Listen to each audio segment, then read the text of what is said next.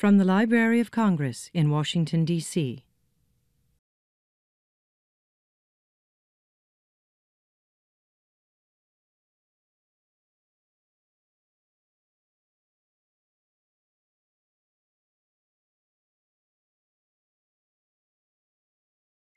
Well, good afternoon, everyone, and welcome. My name is Robert Saladini, and it's my pleasure to welcome you to the talk today by Annette Gordon-Reed, who is discussing her latest book, The Hemingses of Monticello, An American Family. The relationship between Thomas Jefferson and Sally Hemings has been a subject of speculation for centuries, even more so in the past decade, perhaps as a result of today's speaker's 1997 book, that carefully evaluated claims and counterclaims about the Jefferson-Hemings relationship and when DNA testing increased evidence of a sexual liaison between them. In her latest book, Annette Gordon-Reed chronicles the Hemings family from the mid-1700s when an English sea captain fathered a child by an enslaved woman living near Williamsburg, Virginia, to the early 19th century story of Sally Hemings. Marie Morgan and Edmund Morgan, writing in the most recent New York Review of Books, calls this book brilliant.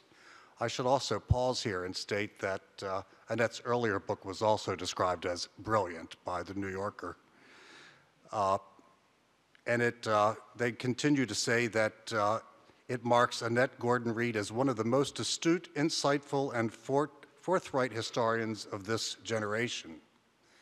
This sentiment is echoed by the winner of the 2006 John W. Kluge Prize for Lifetime Achievement in the Study of Humanity, and a great friend of ours here at the Library of Congress, Dr. John Hope Franklin, author of From Slavery to Freedom, who said that this is not only a riveting history of a slave family on a grand scale, it is also a rarely seen portrait of the family in the big house, with a remarkable account of the relationship of white and black families.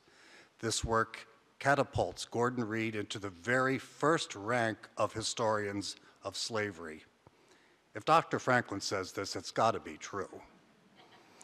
A native of Texas, Annette Gordon-Reed is a professor of law at New York Law School. In addition to her 1997 book titled Thomas Jefferson and Sally Hemings, An American Controversy, she's written several other books. With Vernon Jordan, she wrote Vernon Can Read, a memoir, back in 2001. And in 2002, Race on Trial, Law and Justice in American History. In this book, she edits 12 original essays that illustrate how race often determined the outcome of trials, and how trials that confront issues of racism provide a unique lens on American cultural history. We're in for a very special treat today, so I hope you join me in welcoming our speaker, Annette Gordon-Reed.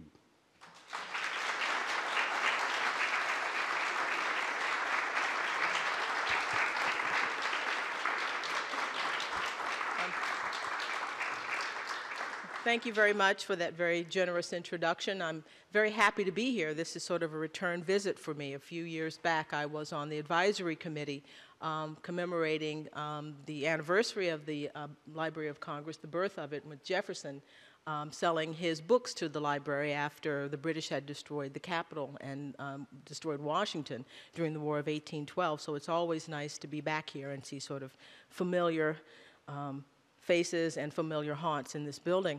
I thought I would talk a little bit about the book. This is the occasion for us getting together to explain a little bit how I came to this point and what it is that I'm trying to accomplish in the book. Robert mentioned my first book, Thomas Jefferson and Sally Hemings, An American Controversy, that came out 1997. I was shooting as hard as I could for sort of a 10-year anniversary.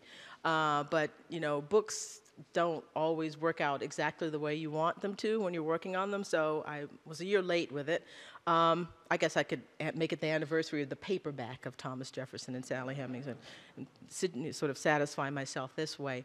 But for people who know anything about me and know anything about my work, know that Jefferson has been a long-standing interest for me. I started writing the book, well, actually, I started thinking about Jefferson when I was a child, reading a biography of him as a third grader, sort of a biography that was geared to people my age. Nothing about the Hemingses in that story.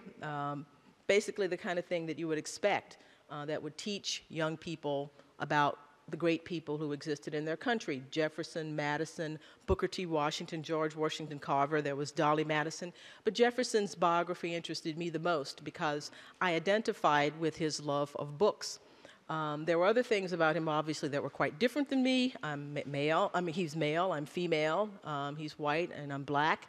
But this love of books, this love of learning was something that I keyed in on when I was reading this biography, and I continued to be interested in him over the years. I didn't find out about Sally Hemings and her family until I was a teenager and read a copy of my parents' book, White Over Black, that was written by Winthrop Jordan, and he has a chapter in there that's called Thomas Jefferson, Self and Society. And that's the first time I read anything at all about the Hemings family. Then the next experience that I had with it was writing, or actually reading, Fawn Brodie's biography of Jefferson, very controversial biography that came out in 1974, in which she wrote about Jefferson's life and included the Hemings family as sort of the Hemings story, the story that Jefferson had a long-term liaison with an enslaved woman, sort of included it as part of Jefferson's biography. And that caused a firestorm of controversy, obviously, if people remember that, and she was a somewhat embattled figure. But what really interested me about that book was at the back of it, there were two recollections of enslaved people.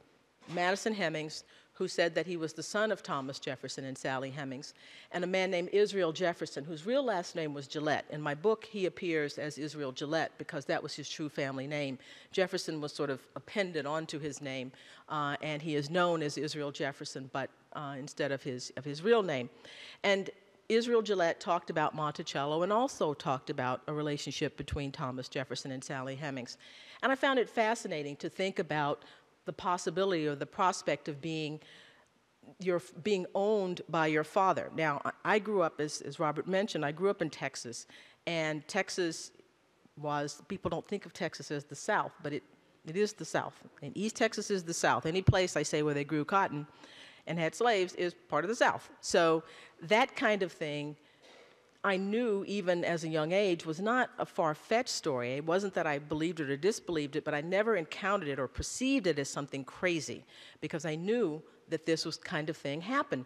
If you go to a family reunion, a black family reunion, the people in the family there will be all different colors of the rainbow. And typically, it's not uncommon at all for the older people to be more fair-skinned than the younger people, because people back off in those little towns and those places back in those time periods mixed. So as a Southerner viewing this, it never struck me as an odd story. I knew it was odd to people because of Jefferson's prominence, what he meant to people, but that has nothing to do with evidence. I mean, it's sort of like thinking that your birthday matters to the lottery, the numbers in the lottery. It means something to you, but it doesn't mean anything to the way the numbers fall. So how you feel about Jefferson, or how people felt about Jefferson, even, doesn't really determine what actually happened in the past. So I kept interested in this subject, decided to go to law school instead of becoming a historian, because I thought, or was told at the time, that there were too many historians. What they didn't tell me is that there are not many black historians, PhDs, and people would have been happy for me to not go to law school and go into history, but alack and alas, I went to law school, and I'm not regretting it. It was a good choice for me. And I said, well, I can continue to indulge my love of history. If you love books, that's the great thing about books.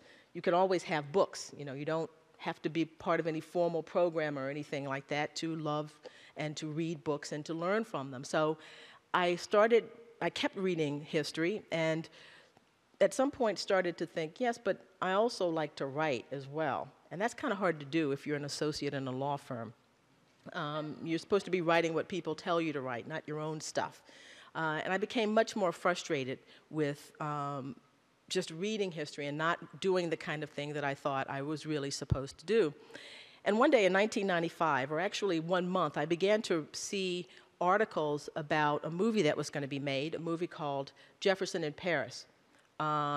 If people have seen it, it's not a very good movie. I don't think we can talk about that later. But and I started seeing articles about people being outraged at the possibility that they were going to treat this story as true. You know, the story that Jefferson had this liaison, and people were saying things like, Jefferson wouldn't be involved with a slave girl, or there's no evidence that Jefferson was involved with Sally Hemings. Well, a slave girl, that kind of ticked me off because it sort of implies that every African-American woman from 1619 to 1865 was the same woman, a slave girl, and you know exactly what she was like and what she was supposed to be, and this sort of dismissal of the idea that there were different types of people, as many different personalities, as many different kinds of sort of perspectives and experiences that I know existed in slavery, that was sort of shunted to the side. I was also concerned about the idea that there was no evidence. Now, evidence is not the same thing as proof, but I knew that Madison Hemings' recollections and Israel Gillette's recollections and the oral history of the family. Madison Hemings is not properly seen as oral history because he lived at the time. Oral history usually refers to things further down the line. But those two things to me, the oral history and this primary history that Madison Hemings gives about his life at Monticello, I knew that that was evidence. People may not be convinced about it, but to say that there was no evidence to me was like saying he never spoke. And I found that quite offensive. If you think about someone who lived as a slave, if you think about people, any group of people who are living under a system of oppression, whether they're behind the Iron Curtain, on the Gulag, or Nazi Germany, or anything, the idea that somebody could come out of that system and say, here's what happened to me, and people would treat it as if it were meaningless, struck me as not only intellectually unsound, but it was immoral in a way. There was a moral aspect to this that really sort of fired me up. And I sat down to write an op-ed piece that got longer and longer and longer and turned into my first book. And as I was writing the book, I thought at this point, I didn't tell anybody I was writing a book. I'm a law professor. I'm actually a professor of history now, too, at Rutgers. But law professors are supposed to be writing law review articles. So I didn't tell anybody I was writing a book. I wrote the book, and as I did so, I thought, you know, I could do what I've really always wanted to do, and that is write a biography of Jefferson. And that is the next big thing on the table right now for me.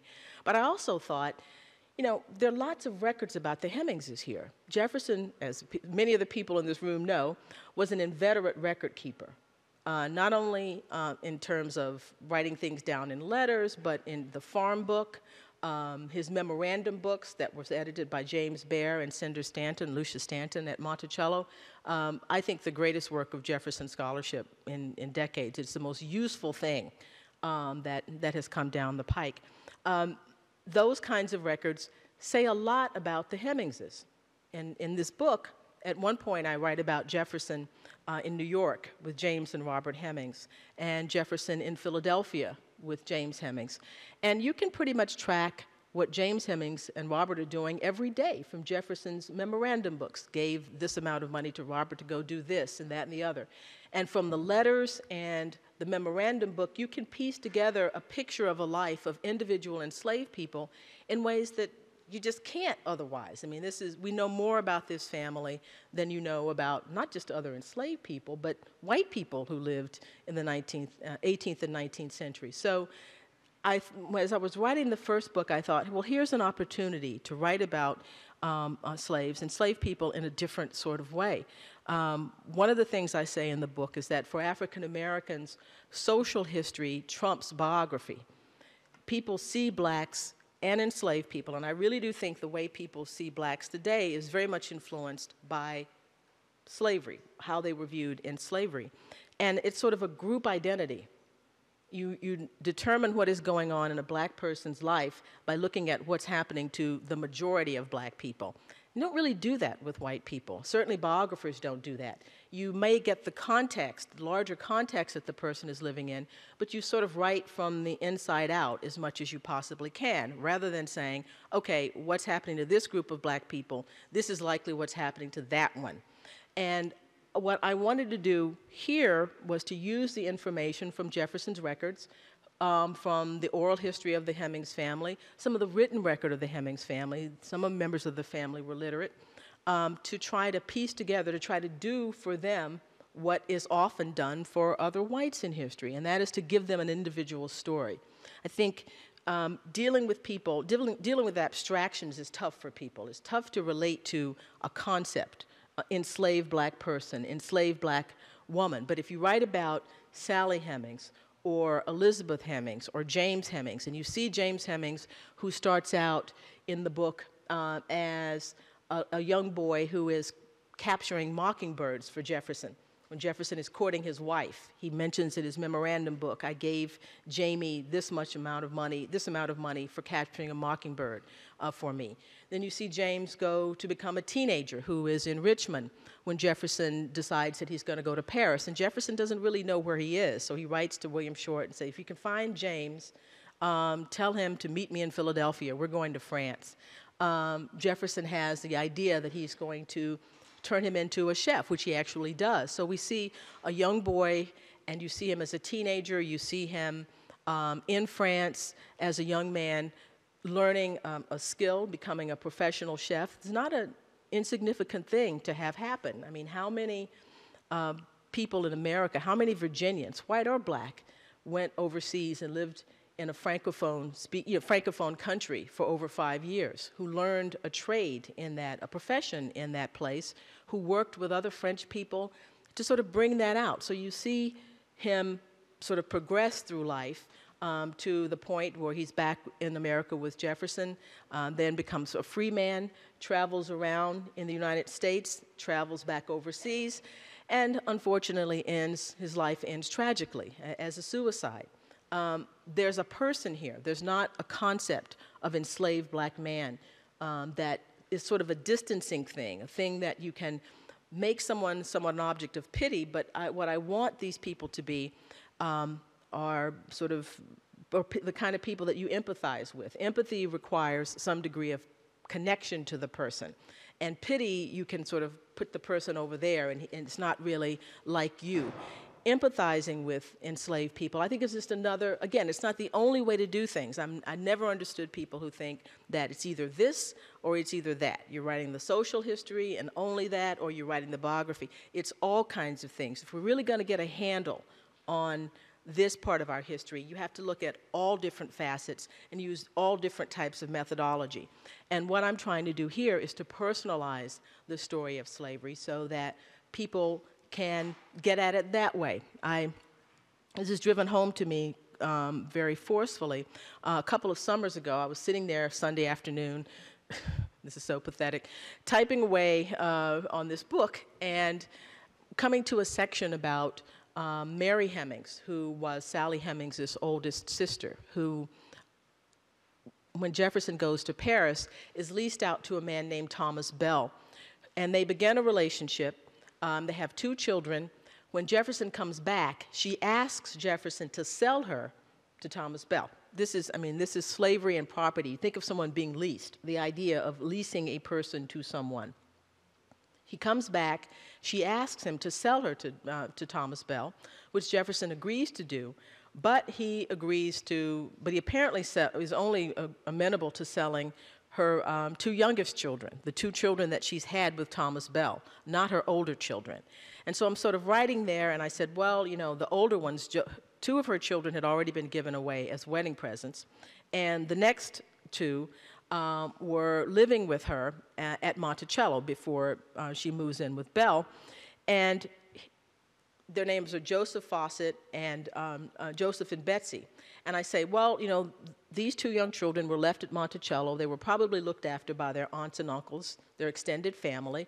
And I said, but Betsy wasn't very old. You know, she was 9. And all of a sudden, I'm sitting there being this very detached scholar, and I start to cry. Not like tears rolling down your cheek, sort of silent crying. I mean, like, really crying, because there are moments when it hits you. I have 2 children, and I've had 9-year-olds, and I know what it would be like for them if they were separated from me. Now, Mary Hemings lived not far from Monticello. She lived in Charlottesville, and so there was a lot of traffic between Charlottesville and the mountain, but lots of other people were not so even that fortunate. You know, they never saw their parents again when they were sold. And so there are these moments like that when you think of these people, not just in terms of, as lives in the past, or, as I said, a generic enslaved person. You know their names, and you know their relationships, and you know their connections to people, and what they mean to one another. The book, at the beginning of the book, it's a very big family, so the first part of the family tree is in the front of the book, and the next part of it is in the back of the book. And you can see the naming patterns. They're naming each other after one another. How do people who don't have the legal ability to form a family, how do they keep that together? And one of the ways they kept it together was by naming one another after their siblings, after their mothers. There are many Sarah. Sally Hemings' name was Sarah. There are many Sarahs in that group, Marys, Elizabeths, Martins, Jameses, all the different generations. And that's how people kept things together. And I felt, as I was writing my first book, and as I said, looking at all this information, that I could try to illuminate another aspect of slavery by coming at it from a different way, not just the group identity, but the individual identity. So I sat down and started to write. Some people sort of jump back and forth. I've heard in their writing, in different periods of time. I generally start, the first thing that I start writing is and I just kind of go through to the end. I don't really skip in chronology or anything. So I sat down and started with a preface talking about my looking at the farm book, the original farm book at the Massachusetts Historical Society, and I go from there. The first section of the book, it's a very long book, but people have told me it's readable. A long book divided into 3 parts. The first part is called Origins, and that really sets up the Hemings family. We start with Elizabeth Hemings, the matriarch of the clan, who is born in 1735 to an English ship captain and an African woman. She is owned by a prominent family in Virginia called the Eppses. Frances Epps is her owner, and Frances Epps has a daughter, a legal daughter, Martha, who grows up to marry a man named John Wales, who will become Jefferson's father-in-law. John Wales marries, as I said, Martha Epps, has his own daughter, Martha, then has 2 other wives, and as was often the case in those days, buried 2 more wives. He had 3 wives. After the 3rd time, I guess he decided he did not want to get married again, and he took Elizabeth Hemings as a concubine, Sally Hemings' mother, and had 6 children with her, the youngest of whom was Sally, born in 1773, the year he died. John Wales, a fascinating figure. I include in the Hemings family the white men who had children with Hemings women. So I did a lot of research on John Wales. It gave me an excuse to go to England and go to Lancashire and actually work with a genealogist to trace his family line down. Fascinating story about him. In my first book, I describe him as a lawyer trained in England, because relying on Tyler's Quarterly or one of those old magazines, that's what they said, right? So he was a lawyer. It sounded plausible to me. He actually was a servant boy who was brought over by a man named Philip Ludwell in the late 1730s, and this man helped raise him up, gave him money, helped educate him. He was evidently a very, very smart and creative man.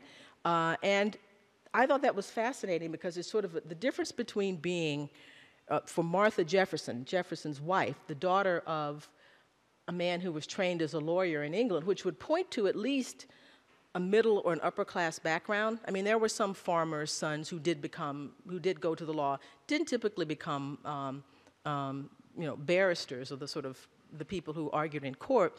But the difference between that and being a former servant boy, I think is quite a bit there. And it makes a lot of the things about Jefferson. In Jefferson's autobiography, he has this very famous quote where he sort of disparages people who say that they can trace their ancestry far back in England and Scotland, and let anybody make of that what they will, which was basically saying, I don't make anything of it. People typically say, well, that is really a slap at his mother, because his mother was a member of the Randolph family that was more prominent than the Jeffersons, and maybe this is some sort of tension between him and his mother. But if you know that his father-in-law was a servant boy, he knows that his children are 1 generation from a servant. So, John Wales is sort of I looked as much as I could through the family records to try to figure out who he was, but he really is pretty much John Wales, born in Lancaster, the day that he was born, and that's pretty much it. No tracing back his ancestry back into England. So the first part of the book start with Elizabeth Hemings, John Wales, introduce Thomas Jefferson, talk a little bit about blacks in the Revolution and the Hemingses' experiences there. Some of them were captured and taken to Yorktown with a number of other people, enslaved people, who decided to go on their own to join the British forces. Martin Hemings, who has an encounter with the British at Monticello after Jefferson has left Monticello when Tarleton's troops are coming to capture him. And go from there to talk about life at Monticello, and then the first section ends with the death of Martha Jefferson, which was a cataclysmic event for Thomas Jefferson, and really begins the sort of change in the Hemings family's life, because he decides at that point that he's going to accept a commission to go to France, which he had rejected a couple of times before because Martha was too ill, and he goes to Paris, takes James Hemings with him, and leaves the rest. Obviously the other Hemingses stay behind. Martin and Robert sort of go off and hire themselves out and work for wages. Some of the Hemings women are rented out as housekeepers. Most of them stay at Monticello. So this is the beginning of a change for the family.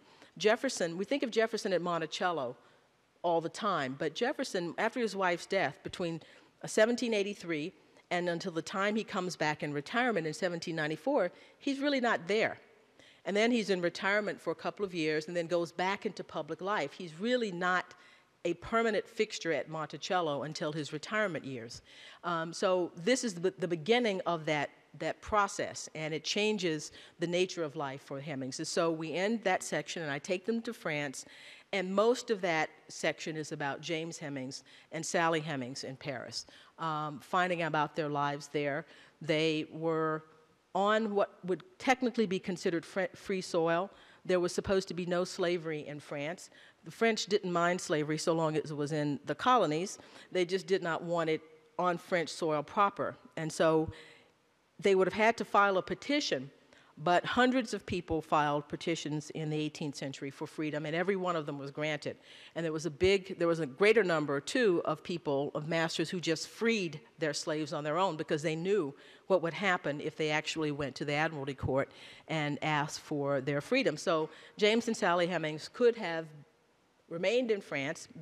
James Hemings was trained as a chef, as I said before. He was drawing a decent salary, and Sally Hemings was as well, wages above the norm for French servants. And Jefferson paid everybody once a month, which they didn't do in France. In France, you got paid once a year if you were a servant, and you got paid at the time you left your servant. You did a year's contract or 6-month contract, and then you got paid. And payment in a year is hypothetical payment, right? I mean, you would get paid or not, and a lot of times people weren't. He followed the American rule of paying them every single month. So here are two young people who are enslaved in Virginia who get used to getting wages and managing money and having something that was their own and getting paid, as I said, above the norm for people for French servants. They're in Paris for these years. Sally Hemings, Madison Hemings' recollections say that there was a conflict about coming home, that Sally Hemings didn't want to come home. And I don't want to be sexist about this, but I find it very hard to believe that this was just her doing. Her brother is 24. He, near the end of his stay, hired a tutor to teach him proper French grammar, which I don't think he would have done. I mean, this seems to be in preparation for staying there. Jefferson persuades them to come home, which they do, and the scene shifts then to the third section, which is called On the Mountain. And then which is technically not right because, as I said, Jefferson's not there very much, but it's about the life of James Hemings in Philadelphia with Jefferson and some of his travels and so forth, and then pick up Sally Hemings and her children and other members of the Hemings family who become a focus. John Hemings, who was the master artisan there. If you go to Monticello now, you can still see some of his work, furniture, and floors he laid and so forth. Joseph Fawcett, who was a blacksmith. And I followed them through to the cataclysm at the end, when Jefferson dies $107,000 of debt. $107,000 in 1826 is a lot of money, millions of dollars. And all of the people, except for the Hemingses, he frees 5 people in his will. He frees people, his family freed people informally as well. The rest of the Hemingses, the Hemings, Sally Hemings' sisters and brothers, end up as free people. We don't know how. There's no formal emancipation of these people, but the Hemings Wales children is what I call them in the book. Thenia dies in 1795, but all the rest of them end up as free people somehow, appearing in the census in the 1830 census as free people. Sally Hemings appears in a special census in 1833 as a free mulatto woman who has lived in Charlottesville since 1826, the year Jefferson died. And it was a special census done to go around and ask black people if they wanted to go back to Africa. Sally Hemings, who's like a quarter black, I mean, it would have made more sense to send her back to Surrey, England, to say, you know, do you want to go back to Africa? And she says, no, I don't want to go back to Africa. And I follow, and so that's her story. That I go along with her line, but also the book ends with the story of Joseph Fawcett, who was a grandson of Elizabeth Hemings, as I said, who was an artisan, who was the blacksmith at Monticello, who is freed in Jefferson's will, but his wife and his children were not.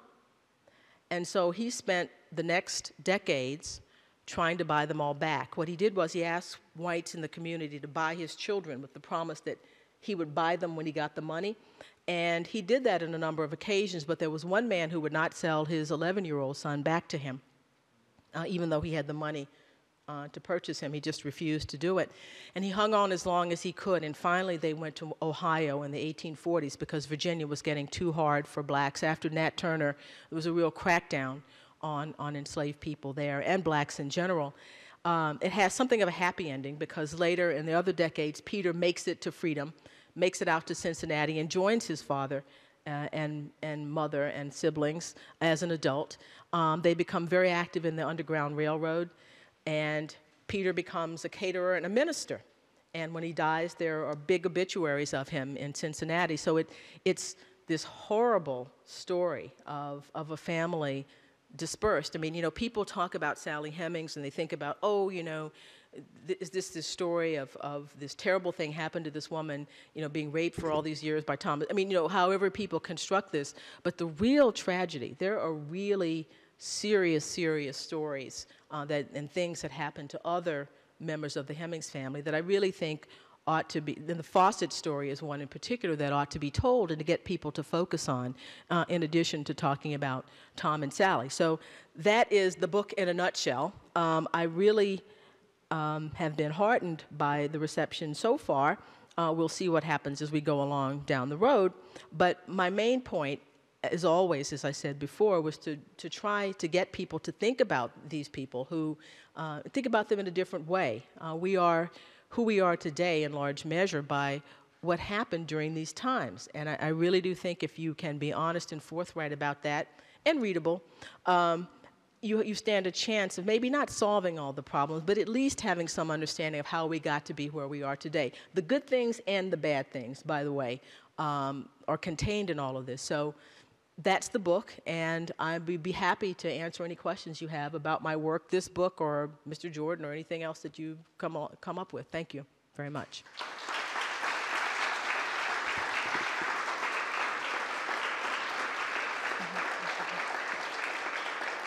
I think he's got a microphone.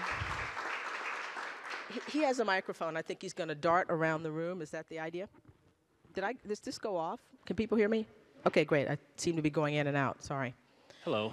Thank you for your talk. My name is Luis Clavel, and I work here at the Library of Congress.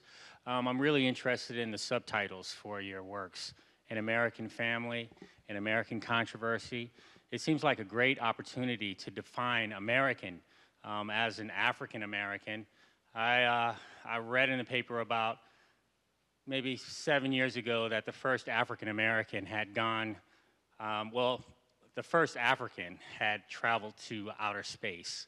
And this person was a white South African. And when white South Africans come to America, they're African Americans. Yeah. So when we really think about the American experience, this experience with the Hemings and what has happened through our experience as captive Africans in a peculiar and extreme form of capitalism that we easily call slavery, somehow we need to define it in a more particular way so that we can see that these connections with Native Americans, with Europeans and Africans has really created an African family, or an American family, or an American grouping of people that by a historical experience defines us in a unique way. And through this unique historical and migratory experience, we are actually a little more than Black Americans or African Americans, but almost the definition of American. And I just wanted to have your thoughts on that. Well, it's sort of interesting you would say that. James Baldwin had an interesting quote. He said that if blacks aren't Americans, there are no Americans. And that's sorely what you're sort of driving at there. The beginning of the book, I didn't talk as much about Elizabeth Hemings, starts with Virginia in the 1730s. And if you go to colonial Williamsburg and you walk around, it's very hard to recreate what it was actually like because for obvious reasons, Black people have no interest in dressing up as slaves and walking around Williamsburg to try to give people the authentic experience, there's only so far people are willing to go. But Williamsburg, the area where Elizabeth Hemings was born, was a place of English people and African people. With a smattering of other European ethnic groups in there, but we're talking almost half and half. And the 1730s, more Africans were brought into Virginia during the 1730s than in any other part in American history. And more Africans came to America before the 1800s than whites, brought over obviously as enslaved people. So this notion of American and whiteness is the sort of elemental definition of American, can't really hold just by the numbers. They don't hold. The Native Americans, I don't really get as much into the Native American situation in the first part of the book as I do Black and white because I'm focusing in on this family. But that's really an essential thing to understand, and it's very hard to conceptualize. If you go to Williamsburg and you see that film that they have running in a loop, I think it was made in the 50s or something like that. And it's a white place, but Williamsburg was not just a white place. It was a white place and a Black place and a red place. Unfortunately, not much of a red place because they were sort of gone by then. They were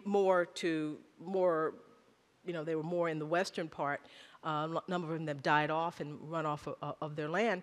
But we think of America as a global society now, but slavery made the world global at that time period. So there is this interesting mixture, this way of defining America that has to be broadened much more so than just the first English settlers in the country. And you don't say that these people don't count because they were enslaved people, because they influenced the language, the culture. Europeans always say white Americans walk like Black people.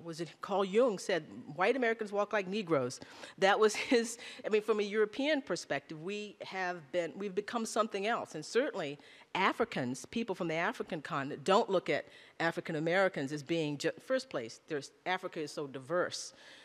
So how could you possibly represent all the diversity of that country? Europeans and Africans know that we are something different than they. And we have made something different here through a lot of, tragedy and struggle and turmoil, but you're right. There's a uniqueness about the American experience that isn't encapsulated in just one ethnic group.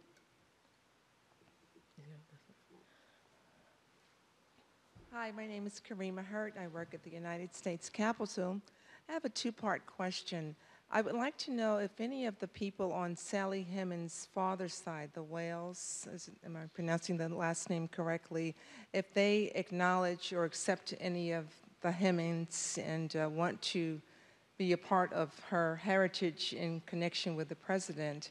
And secondly, the property of Monticello, do they invite you to spread this information about the Hemings in detail? Are they more willing and accepting nowadays? Thank you. Well, I'll answer. Well, I'll go chronologically as you asked it. I don't know about the Waleses. It'll be interesting because, you know, Lancashire is pretty far away, and I think. I don't know that they know anything about it. I'm actually going to be I'm going to be in Oxford in February, and I'm going to be doing some events. Norton there will be setting up events, probably some events in Lancashire. And it'll be interesting to see if anybody comes out, right? Because it'll be, you know, hey, we didn't know anything about this. But it's fascinating because John Wales is clearly reproducing the names of his family from Lancashire in his family here. So it'll be interesting to see what turns up. I go to Monticello all the time. I'm on the advisory group of the International Center of Jefferson Studies and also the African American Advisory Group there. So I have these two organizations that require me to be there for their meetings periodically during the year, and I go there for research. We have technically, no, you guys are a launch as well, but technically the book launch is supposed to be Friday at Monticello, so I will be speaking there. And Monticello, I mean, the Thomas Jefferson Foundation is separate from the Family Association, which you may have read something about in terms of the controversy about whether or not the Hemingses could be buried in the cemetery, which no Hemings, as far as I know, wants to. This is a controversy between the family, Jefferson's legal white family. So the foundation is very, very separate from it. And they're doing an amazing job, not just in terms of talking about the Hemings story, but talking about slavery. Because it's a plantation. It's easy to forget that when you go there. It's so beautiful, right? It's like, I could do this, you know. No. You know, easily. It's a gorgeous place, but a place that he never saw it look like, right? They keep that place, you know, right up to snuff with everything. But they are very committed to the idea of talking about slavery. Not, you know, not Tom and Sally, but slavery, that this was a working plantation. And here are the people who worked there, and here's the family that owned people. So they're melding the story there. So there hasn't been any problem at all with me being there and talking about this and arguing about this or whatever. Come down, well, he's got this one. To read. I'm curious, you mentioned that movie, Jefferson in Paris, and my recollection is the implication is that the spark occurred in Paris with a 14-year-old, is that right? Something like 16. that? 16. 16. Mm-hmm. So you mentioned you did a lot of reading of these meticulous records and also the distinction between evidence and proof. Mm-hmm. Did you find evidence, if not proof, or did you develop any theories about when this relationship might have started, time-wise, and where? Actually, I mean, it is my belief. Madison Hemings said, the part that I left out in the chronology here, is that his mother was pregnant when she came back from Paris, and that was one of the things that concerned her, is that she did not want to have a child who would be an enslaved person, and he says that Jefferson promised her that her children would be freed. I talk about this in a book, in a chapter called Equilibrium, and I talk about indications that Sally Hemings had a baby in 1790 from letters between Martha Jefferson and Betsy Epps, Hemings's, who would have been Hemings's half-sister.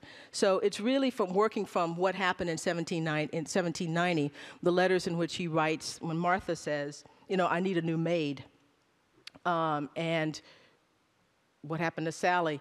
And Jefferson says, well, I will give you a maid, and he gives her Mary Hemings's daughter, Molly, after this point. So then you think, well, what happened to Sally? Sally was your maid 2 months ago. What the heck happened now? They don't really talk about it. That letter is no longer extant, by the way.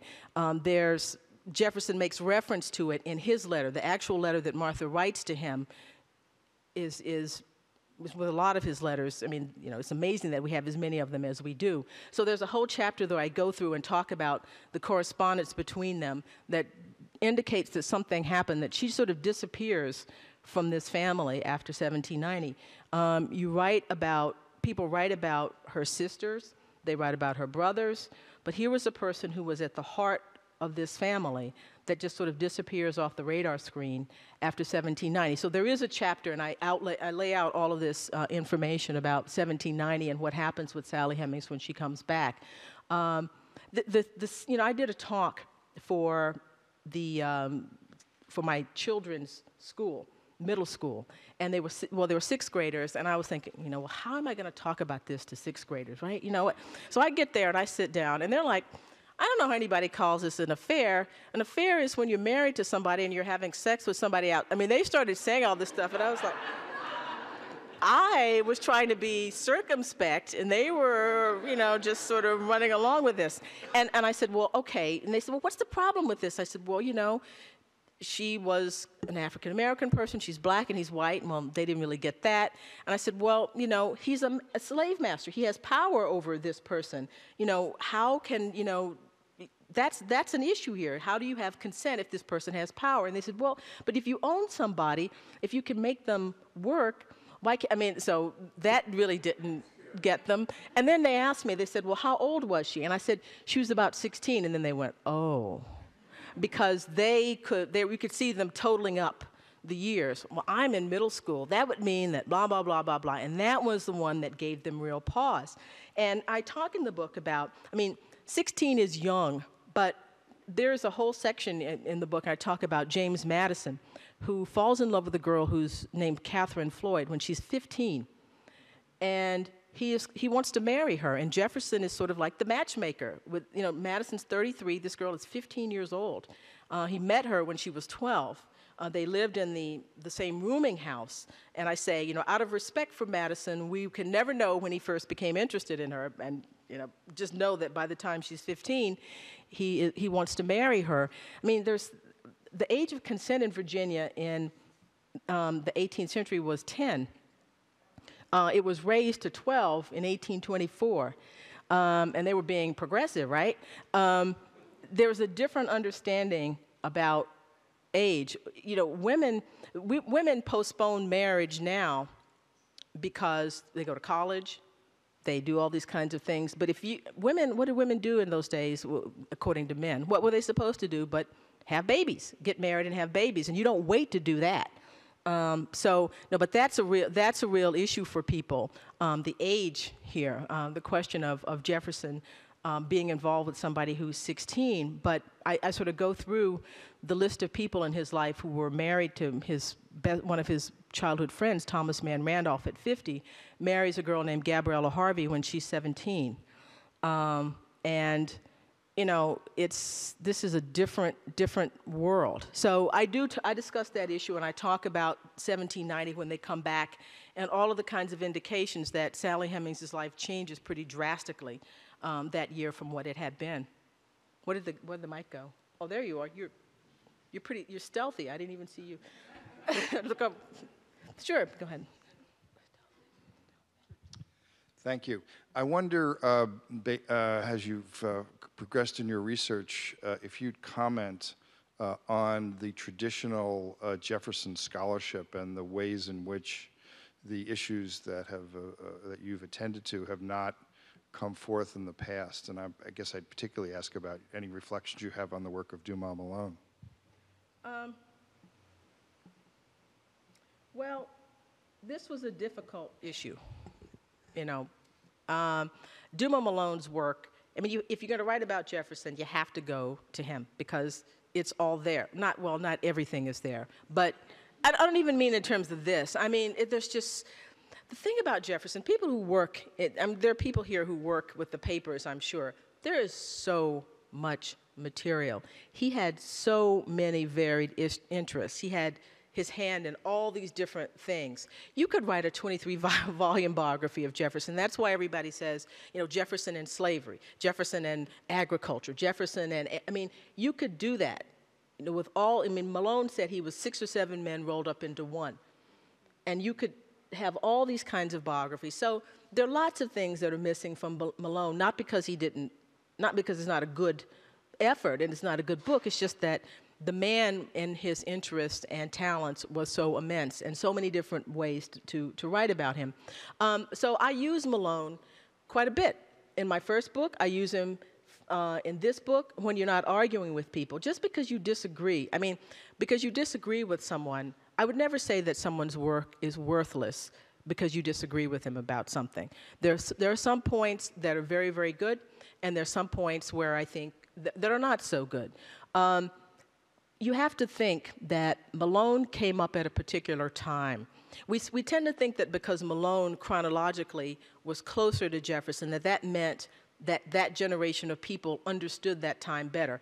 I don't think that's right. I think the Civil War and Reconstruction galvanized the white South in a particular way. It made them, they were not like they were before. I mean, the Thomas Bell story that I'm telling you about with Mary Hemings, this man is living on Main Street with an African-American woman and having children with her. He's made a justice of the peace. They have a committee to decide whether or not they should bring public education to Charlottesville. He's on that. He's a respected figure. I don't believe that a white man could live with a black woman on Main Street in Charlottesville in the 20th century, in the 1920s, and hold those positions.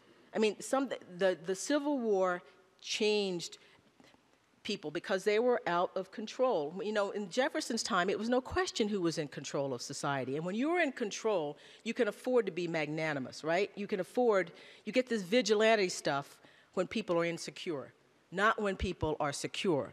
So Malone grew up in Georgia. When I was working on the book with Mr. Jordan, I interviewed lots of people who knew him, and I went down to talk to Griffin Bell, who was an attorney general under Jimmy Carter, I believe. And he had said, oh, I can't wait to, I've read your book. I've written this article about Jefferson and Hemings. Would you look at it? And so I looked at it, and it was great. But what he said, I grew up not far from Malone, and I don't understand why he thought this was such a weird thing. He said, because we all knew that this kind of stuff happened back in that time period. So I think that it was just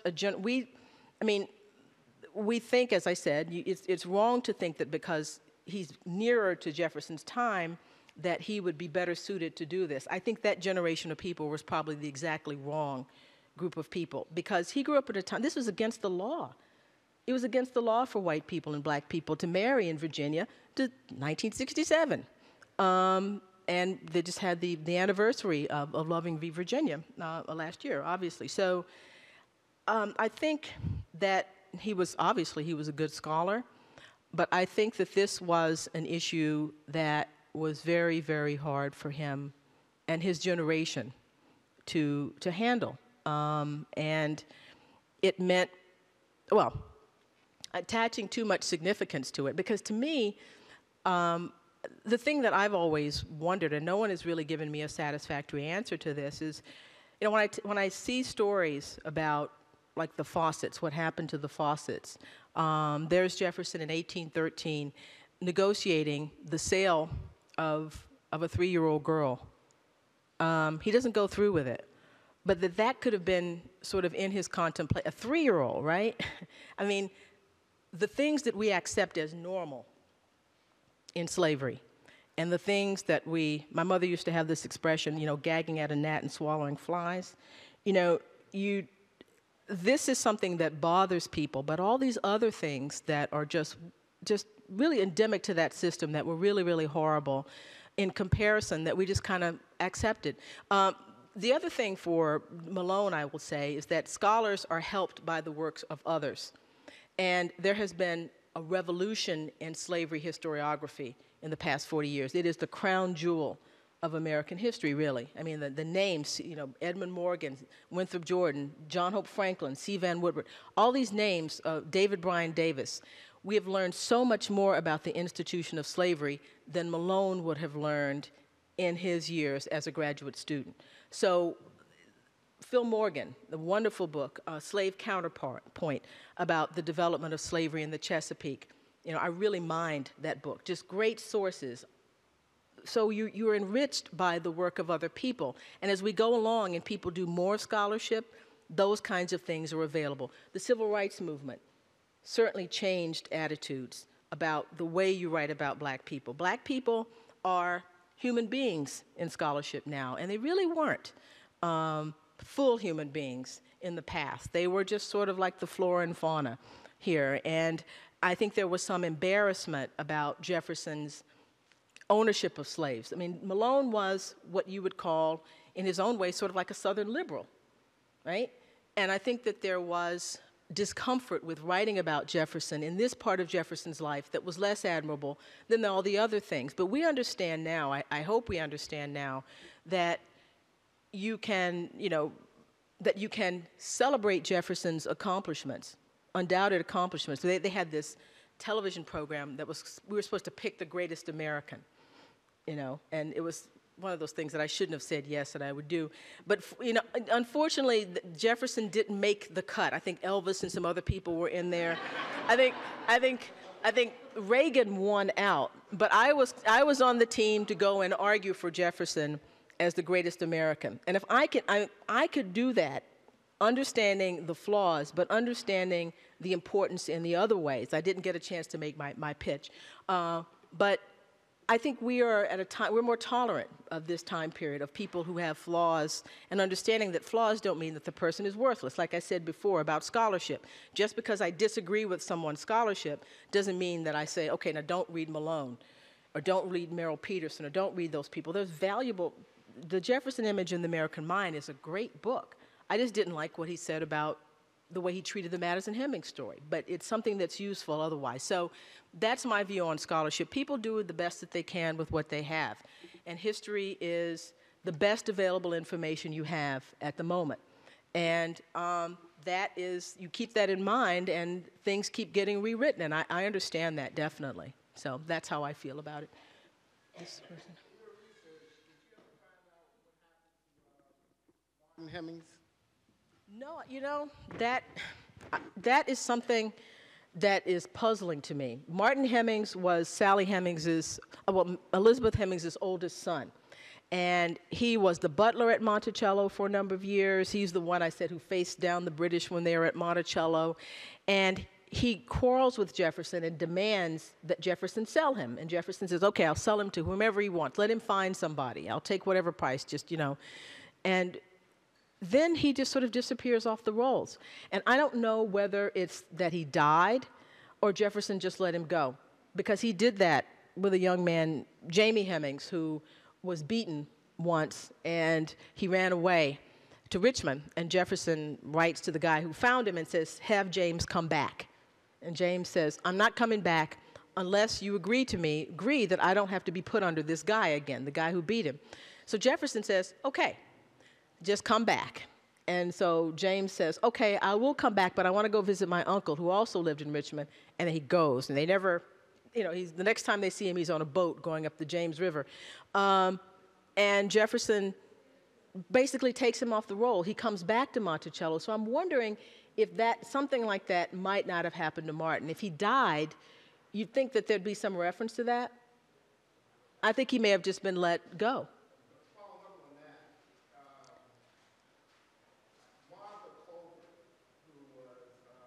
Burroughs. Mm-hmm. Mm-hmm. And with Jamie's cousin, you talk about being tragic. Do you know the tragic story about her and how she never inherited the property from her Aunt Critter? Aunt Critter, yeah. That's an interesting story. Did you talk about that in the book? Oh, what I neglected to say, or I said in passing, is that this book ends in 1831, and I'm going to pick up with the second volume because this got to be too long, and Norton said we cannot have a 1,000-page book, Annette. And I didn't want a 1,000-page book, so I'm going to pick them up in 1831 and go forward from there. And you emailed me some years ago when you started writing this book. My name is Calvin Jefferson. Mm-hmm. I'm one of the descendants of Betty Brown. Mm-hmm. And I have some information I really want to share with you after the session on the Colbert family. Okay, well, definitely be in touch with me because I'm gonna, as I said, I've already started right now, but I really want to follow this thing through, and then get to. Well, I'm actually working on the Jefferson biography at the same time, but definitely contact me.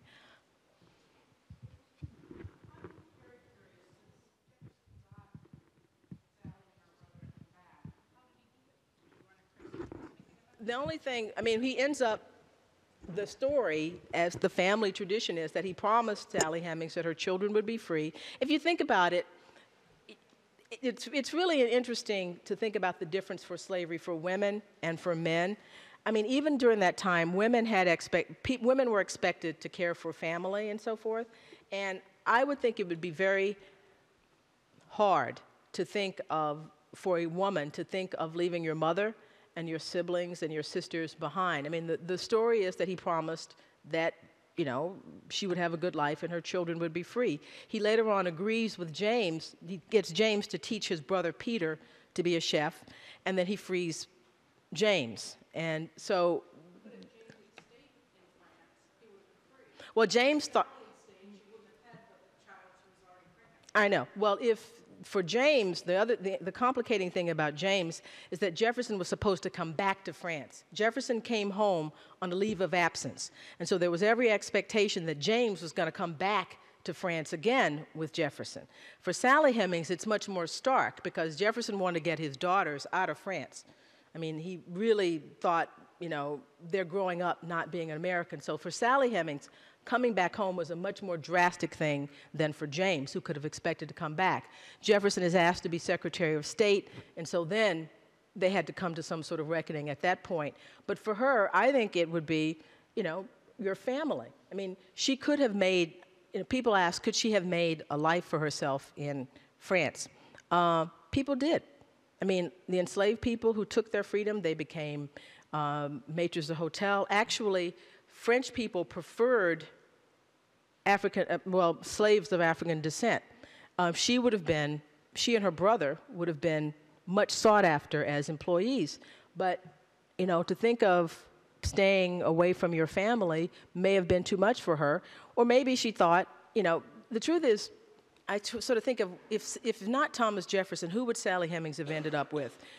Looking at her sister's life and her mother's life, the odds were always great that she would have ended up with a white guy. And as white men went, he might have been as good as any other at some point. And so, I mean, no, seriously, I mean, if you think about the choices women have at that time period. I mean, all women at that moment, they depended upon men for their livelihood. And if he made a good case, and if you're 16 years old, and if it's a charming person, and he's rich, and other people like him, it might be easy to convince a 16-year-old to do something like that. I mean, we sit here and think, heck, I mean, you know, I would stay where I was. I think what people ask me, well, what should have happened? I think the best thing that could have happened if the best thing, none of these people would have known each other because we wouldn't have had slavery. But as a better matter, I would have said, if Jefferson had said, look, this is a better society for you. You two stay here and work with Mr. Short, who was his secretary, who remained in France. Work with Mr. Short. If you want to come to see your family, I will let you come to see your family. In my sort of fantasy world, that's what I wish had happened, but it didn't. So the thought of, this was always a problem for enslaved people. Do you run away? Do you stay and face whatever you're going to face with your family? And some people ran away, and some people thought about it and just couldn't do it. So there are lots of things. I mean, I talk about this. I have a whole chapter where I discuss this to try to figure out what is going on here with this person, with these people who decide that they will take their chances instead of, you know, staying someplace where they could have made a life for themselves. I'm assuming that the Hemings family has reunions. Do they have an oral history about what happened? Their oral history is that Jefferson loved her and told her that, and that's why she believed that, and that's why that's their oral family history. They do have reunions. I don't get as much involved with the contemporary people. I pretty much live in the 18th and the 19th century. They're interesting and fine people, but that's not really my focus. But that's the oral history of what this was about. This was, I mean, you know, that's what he conveyed to her, and that's what she believed. So, this one behind her. This. Virginian history. My sense of it is that, just like we have a contemporary example of Essie Mae Washington and Strom Thurmond, that the family sort of really did know that there was a relationship and there was the paternity issue there, because to me, the fact that the story endured, the oral history endured, and the Hemings themselves, I've met some of the descendants. Visually, you know that they are definitely mixed race. Had they been of a darker hue at the time, and Sally had been, if the children had been of a different hue, one would question whether Jefferson could have been the father of the kids, and they look very much like him, and from some accounts that I've read. Don't you get a sense that there's this unspoken relationship between some of the Jeffersons or the extended family and the Hemings, and the way in which they're treated, and even perhaps in the community afterwards, is when they become free people of color, that they're possibly treated a little bit differently than some of the other folks? Well, this is a question. People did his daughters know, did other people know about any of these kinds of relationships or any of that? I think families know these kinds of things. Families know what's going on. We don't talk about the things that happen in our family to outsiders, but it'd be kind of hard for the neighbors to be talking about this, for it to be in a newspaper, for people not to at least question, what is going on here. And I think it's very hard for us to visualize these families because they're so weird. They're so different from, imagine owning your relatives, owning your half-sister or owning, a nephew, and that, the thing to really convey is that this is not a weird story. They have done sort of spot DNA checks of African-American males in different communities, and in some, 45% have European Y male chromosomes. And it's not like the Genghis Khan family where they had, Genghis Khan and his brothers were sort of lording it over everybody. These are different Y chromosomes. This is not a unique situation. The genetics are pretty telling about that. So I don't think, it's not that people didn't talk about it, they just didn't talk about it in their letters.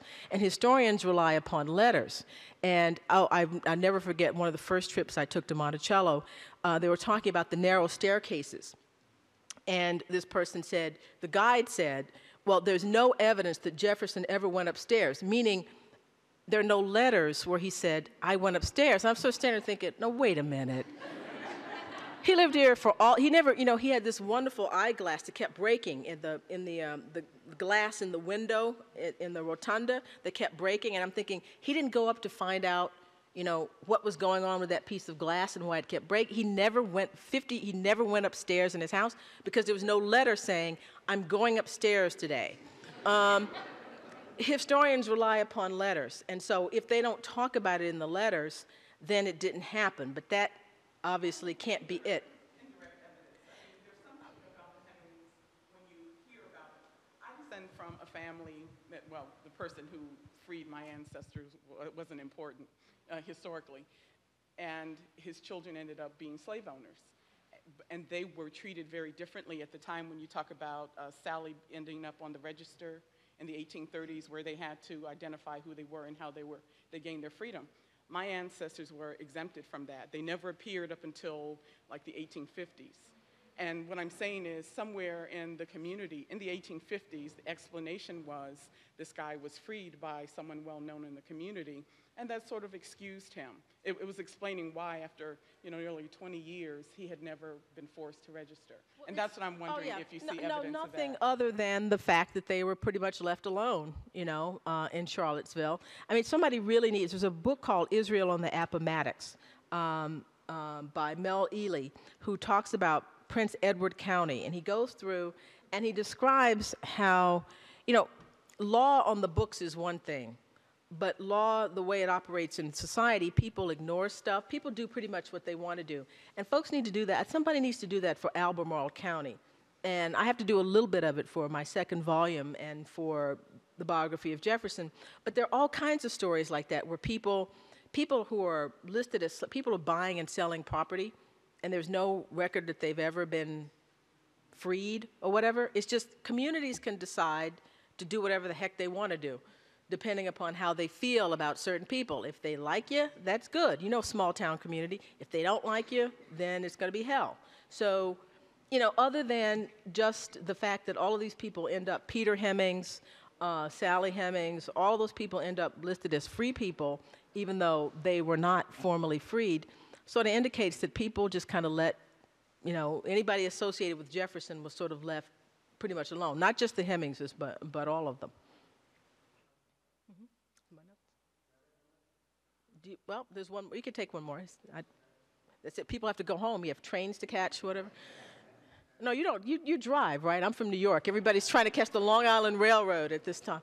And Annette has agreed to autograph copies of the book for those who have purchased one. Is that correct? That's absolutely correct.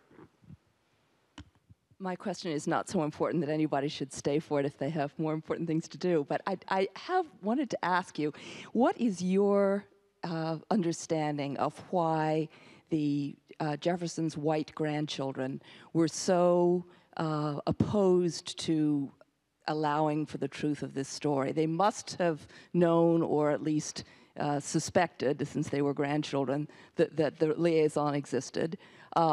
As you say, neighbors knew, everybody knew, other people within the Monticello community knew. Why was it so important to them, given the fact that we know that it was not uncommon to have that sort of arrangement in the South, and given the fact that the Federalist electoral dirty politics about it was long in the past? Why continue so vociferously to deny it, to the point where I would say it seems that perhaps they were deluding themselves? What's your explanation as a historical psychologist for that? A historical psychologist, my new hat. Because in the year 2008, there are people who believe that if he had an affair with Hemings, it diminishes him. In the year 2008, people believe that, right? That somehow he wrote the Declaration of Independence, he founded the University of Virginia, the Statute for Religious Freedom in Virginia, and the Library of Congress. All of those accomplishments, all of those things, I mean, the writing, all of that somehow would be destroyed because of this. That's about America, and this is about America's attitude. And they were smart enough to understand that if people had believed this, if people had accepted this in 1826, he would never have been on Mount Rushmore. He would never have become the man, the honored man that we have today, because that is the thing. If this is true, then it means that Jefferson was this horrible person.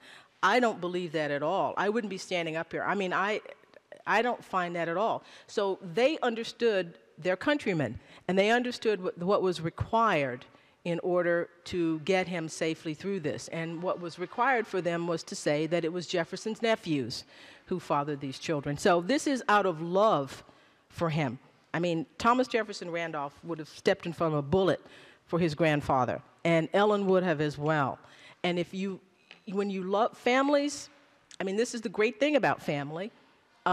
We love one another, we cover for one another, and we try to protect the family. They understood that his legacy depended upon destroying this. And the fact that people today, after all that we've learned, still believe that this would destroy all of his contributions to us, they understood that. So that's my answer. We're not over it yet.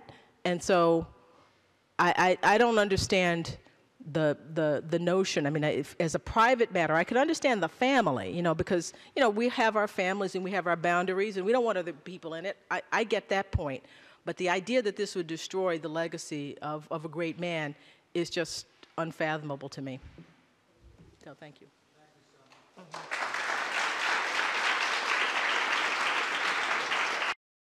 This has been a presentation of the Library of Congress. Visit us at loc.gov.